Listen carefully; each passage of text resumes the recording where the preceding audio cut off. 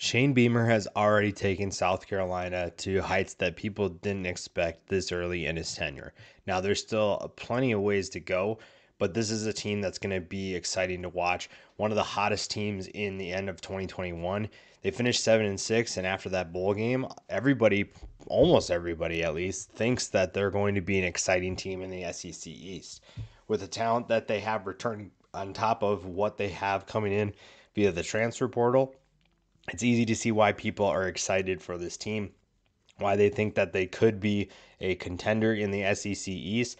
Obviously, there's a couple teams that they're going to have to overthrow, which will be tough, but the talent they have returning is reason for excitement and reason to believe that this is going to be an even better team in 2022. Spencer Rattler comes into South Carolina to join Shane Beamer once again, and after a year which was kind of full of controversy and some drama, he gets a chance to start over. And with the team that he joins, a team that sorely needed a starting quarterback. I mean, even in the bowl game, Dakereon Joyner was really the star quarterback of that game. And when your wide receiver is your star quarterback, there is some concern with that. Now, it was fun to watch, but it's not a sustainable way to run your offense. Spencer comes in with all the talent in the world. He has an elite arm, and if he's able to fit into this system and get back to what we expected from him heading into the 2021 season, this offense, with the talent that they have, is going to be one of the best in college football and one of the most exciting with the weapons that they return. Spencer Rattler is going to be the leader of that offense, and he has the talent to be able to get players the football and really get his NFL career back on track, his NFL hopes back on track, and it's going to be fun to watch if he's firing on all cylinders. How South Carolina uses Jaheim Bell is probably the most interesting thing about this offense outside of Spencer Rattler. The tight end can split out and play wide receiver. With Austin Stogner coming in from Oklahoma following Rattler, there's going to be times where they're going to put both of them on the field. And if Bell can be more of that wide receiver, which he has the talent, he has the athleticism to be able to do that, I think this is going to be fun to watch. Now that he has a quarterback that can get him the football consistently, his 497 yards and 5 touchdowns are going to go up. There's really no reason to believe he can't double those numbers, maybe even better than that. But it's going to be fun to watch how they use him and what does Spencer Rattler's arrival mean for him.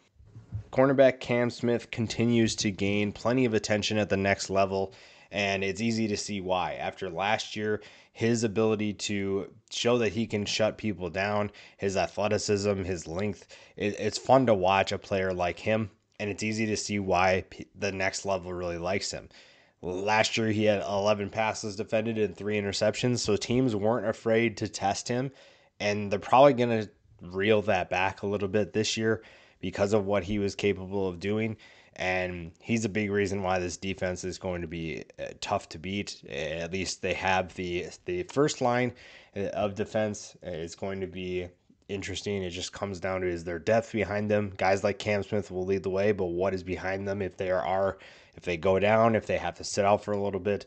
What's behind them is going to be that big question. South Carolina's offensive and defensive lines provide plenty of excitement. There's a ton of reasons to like what they have returning, and we're going to talk about a few of them here. It was tough to leave some of them off the list. It's going to be okay though. It's going to be fun to see what these guys are capable of doing, and they're going to have a big impact because in the SEC, if you don't have good players in the trenches, it's going to be a long season for you. Zach Pickens is one of those guys that's going to play a big role. Doesn't have the best statistics, but that's what's going to happen when you play defensive tackle. You're not going to have the stats that a defensive end has. You're not going to have the stats that most other players have. He was still disruptive even though he doesn't have the stats. You really have to go and watch the film and see what he's capable of doing, because sometimes his big impact is plugging things up the middle and not allowing the offense to move the ball efficiently. So he is going to have a major impact, and this defensive line is going to be fun to watch.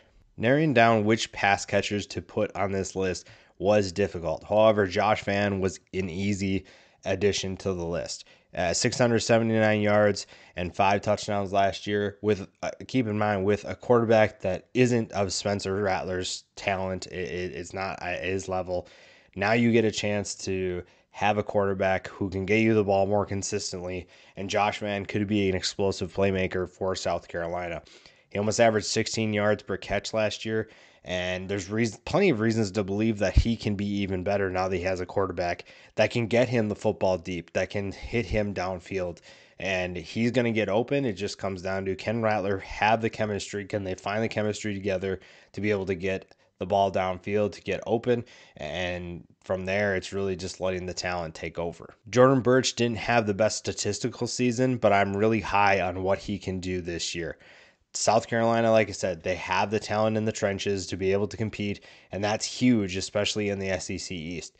Now, you're looking at teams like Georgia who are really good, and, Georgia just won the national championship. So I don't know if South Carolina has the talent to beat a team like Georgia, but they have the talent in the trenches to at least make things interesting. Jordan Burch, like I said, is not someone that's going to potentially dominate. However, he has the talent to do that. And it just comes down to, can he do that on a consistent basis? And what do the guys around him do to help him out? Another guy that's going to help Jordan Strachan is going to be fun to watch. The former Georgia State transfer found that he could make that switch to the SEC from the Sun Belt and had a decent year on the edge. And I think that his experience, and now he has a full year under his belt in the SEC and he knows what to expect, it's going to be fun to watch what he and Burch can do on the edge. They have Pickens up the middle and those two on the edge. Makes life a little bit easier for the linebackers they have returning. Going to be a fun group to watch, and it just comes down to, again, consistency. Can they do what they need to do in order to compete in this division, really, and even in the conference? Beating a team like Georgia isn't easy, like I said, but some of these guys have the chance to take over and prove that they belong.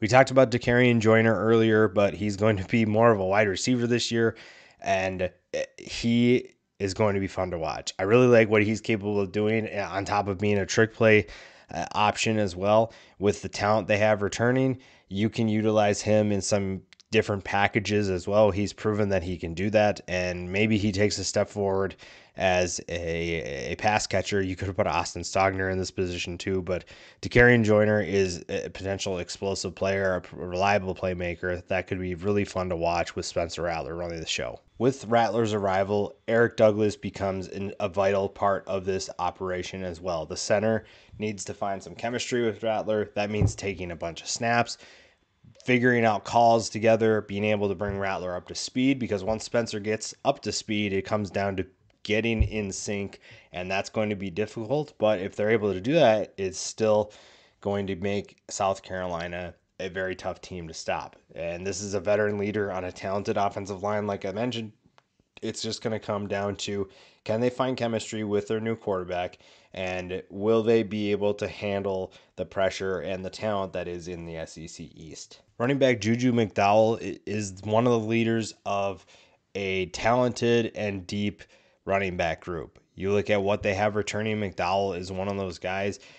Marshawn Lloyd is back. Christian Beal-Smith comes in from Wake Forest. That is a good trio of running backs, and that means that touches are probably going to be hard to come by, but also it's really exciting for these three because they have the talent to be explosive. Spencer Rattler does so many things for this offense, but there's so many pass catchers and so many running backs that can make an impact as well.